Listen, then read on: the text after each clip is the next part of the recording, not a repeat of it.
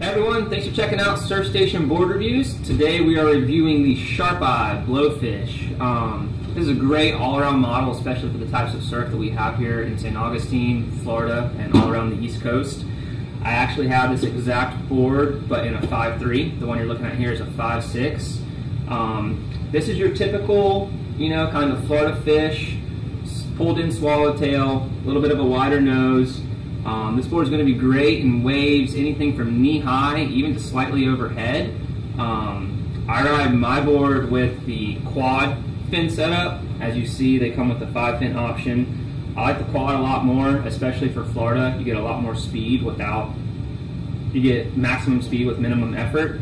And then as well as when the surf gets bigger or even steeper face waves, the 4 fins bite in really well and give you that extra drive that you need. I actually just took this board to El Salvador and was surfing it, and solid head high, a little bit overhead waves, and it held in great. And then I ride it pretty much every day around here in Florida. The Sharp Eye Blowfish features a single concave through the nose to a slight double starting about right here out through the tail. The single concave up here is really what you're looking for any board where you're surfing mushy marginal surf. The more surface area you have down on the water, the faster the board's going to go. This is a great all-around board.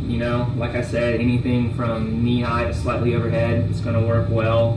The 5-fin option, gives you the choice to surf 3-fin or quad, or even you can ride it as a quad with a small trailer in there, like you see Slater doing a lot.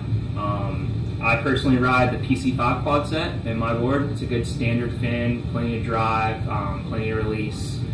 Other than that, these boards are great. We got a few here in the shop, or we can also do custom orders. Yeah, check us out online, surfstationstore.com. Thanks.